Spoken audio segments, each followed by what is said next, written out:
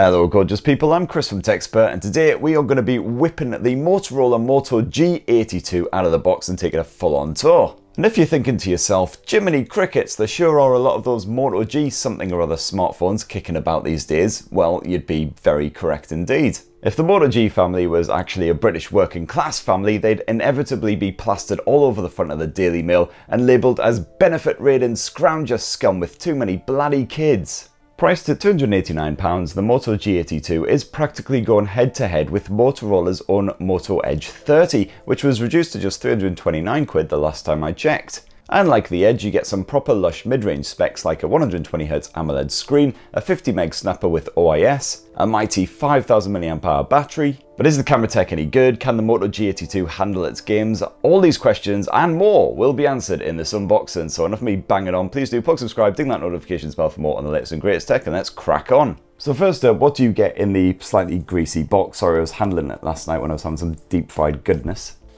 Well, you got yourself one Moto G82 smartphone pre-clad in that bundled condom case. You've got yourself a 33 watt power adapter, even says 33 around the back in case you forget. Bit of USB Type-C cable action, way, and some highly exciting README type literature stuff and a pokey pin device to get your SIM in there. And that is it, so let's crack on with the bally fun. So here we have the Moto G82, and it is a 6.6 incher, but thankfully doesn't feel it in the hand because it has quite a long and thin aspect ratio and pretty skinny bezels surrounding that display, as you can see there. And it really is very light as well, at just 173 grams, which is certainly helped by the fact that it's got a plastic arse end and a plastic frame. So the G82 may not feel particularly premium around back, but it certainly looks smart enough. You've got this kind of mottled design work going on, even though the back end of the phone is completely smooth, and it does have a shiny, glossy style finish, as you can see there, reflecting the light nicely, but not doing a terrible job of masking those fingerprints and greasy marks as well, helped along by the fact that it's quite a dark finish, of course. This is the Meteorite Grey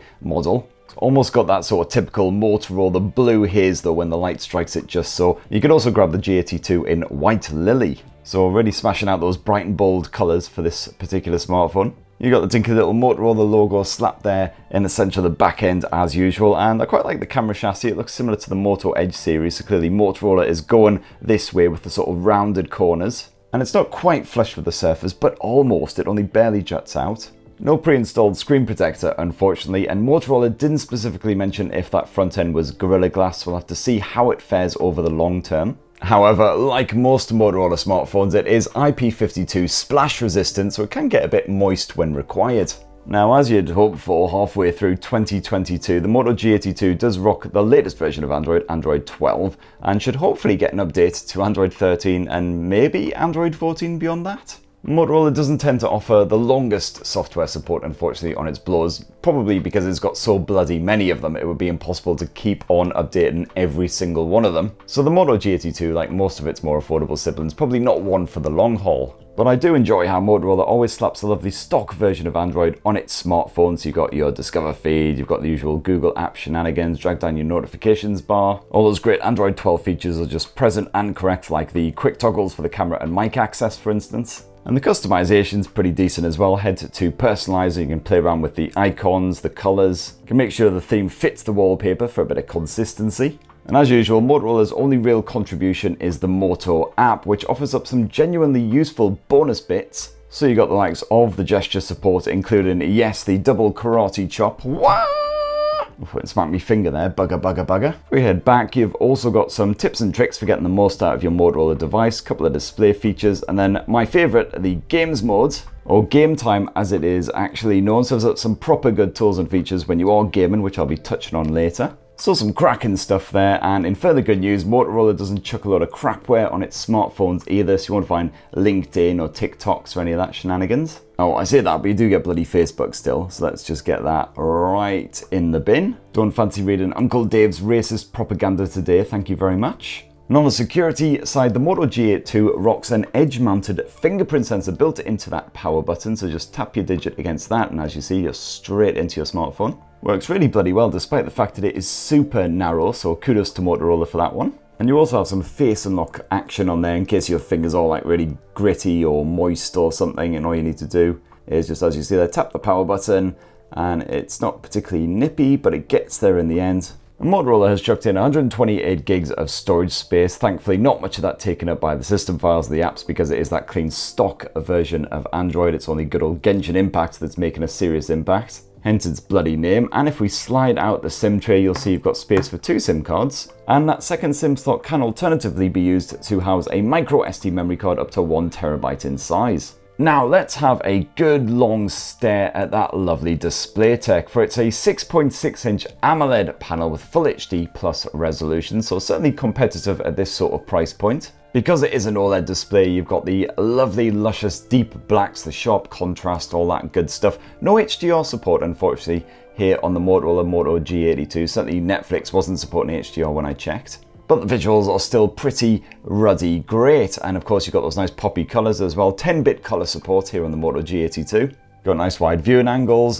Screen certainly seems bright enough on that top level, bright enough to use outdoors, even on the extremely sunny days we're having right now in the UK, which, yeah, still like what? Got quite a few display settings you can play around with, including the colour modes. You can put it down to natural if you don't want those colours to be boosted quite so much. You can play around with the colour temperature, etc. And of course that refresh rate as well, set to auto by default. It tends to spend most of its time at 60 Hz, but it can boost itself occasionally to 120 Hz when you're messing around with supported content. And the general UI navigation seems pretty smooth, helped along again by the fact that it is that stock Android finish. And if you decide to kick back with a bit of Disney Plus, Netflix, whatever else, and you go full screen, there's only a tiny little selfie orifice housed there up at the top end. It is centrally positioned rather than wedged away in a corner, but not too intrusive. And the Motorola Moto G82 also boasts a stereo speaker output, but is it actually up to snuff?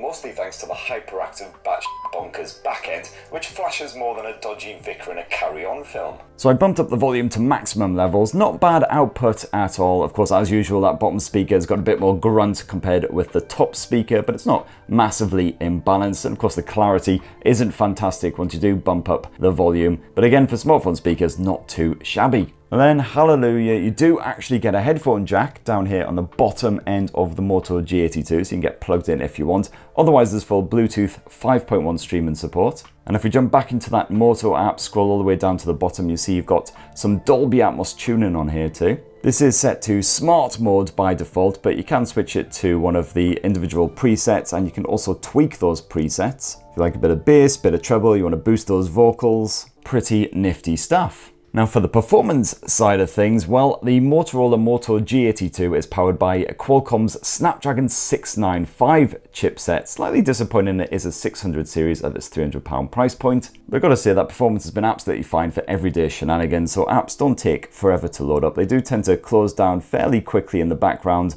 once you've got a few things on the go, so multitasking certainly isn't this phone's strong suit. Something that's further confirmed by the benchmarking scores, not the most competitive multi-core score there compared with some rivals. And I have seen a little bit of shonkiness here and there as well in my time with the Moto G82. For instance, the video streaming can be quite juddery at times, usually when you first load up a show. Usually sorts itself out after just a few seconds or so, but all the same it is quite jarring and not what you'd expect from a near £300 smartphone. So overall pretty good, but some room for improvement, although gamers will be happy enough with the performance that you'll get out of the Moto G82. It's no surprise that lighter fare like Call of Duty Mobile and PubG play really nicely even when you bump up the detail settings. There's some nice smooth frame rate action to go with those nice crisp graphics, and of course didn't make me actually any good at these games. I still got my face perforated over and over and over again, but hey ho. And ever the optimist, I also thought I would try a bit of Genshin Impact action. Wasn't expecting much out of it, but you know what? As long as you keep it on the lowest graphic settings, the performance is actually alright.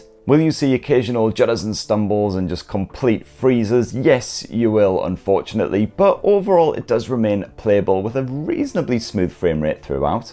And while the back end of the Moto G82 started to get a little bit warm after, half an hour, 40 minutes of non-stop gaming, it wasn't too bad at all. The 600 series chipsets are pretty energy efficient, so I wasn't expecting any throttling here. And at any point while you are gaming, you can conjure up that game time menu with a quick tap of this icon at the side here. And this has expanded quite a lot in recent times to offer quite a good selection of different gaming features. You can block calls, you can block notifications, so you are not distracted at all. It's been a little bit shonky today, saying that it's already on even though the icon isn't actually illuminated, but that's probably just an early pre-release glitch. I've got it on good old high performance mode, of course, for Genshin Impact, and you can record the screen, do all kinds of stuff. And the Snapdragon 695 has a built-in 5G modem, so you've got full 5G support here on the Moto G82 as well. Connectivity seems fine, the Wi-Fi seems nice and nippy, handy when downloading absolute almighty monsters like Genshin bloody Impact. And as I mentioned before, the 600 series is quite energy efficient, and that combined with the fact that Motorola has stuffed a 5000 mAh capacity battery inside of the G82 means good, strong longevity. You'll be able to enjoy hours of screen on time from a single charge. If you're a bit more careful, a bit more restrained, you'll be able to get a couple of days of life out of a single charge too. And you've got 30 watt wired charging support here on the Moto G82, so not the nippiest around at this sort of price point by any means. Like so Xiaomi do offer, 50, 60, 65 watt fast charging on some of its handsets at this price point, but still nippy enough when you need it. And naturally no wireless charging support though, which is a very rare feature to find at this sort of price. So for the camera tech, Motorola has gone with a triple lens setup on the G82, spearheaded, as you can see there, by a 50 megapixel primary sensor with optical image stabilization built in. You've got the usual feature-packed Motorola UI on board here, including good old AI smarts, which tell you when you need to change up that camera mode to get better results. So let's switch to portrait, get a nice shot of Veronica here. There are lots of different tools and features to play around with, and it's generally quite one-hand friendly. Now 50 meg primary sensor does a pretty decent job of everyday photos without balking the colors or,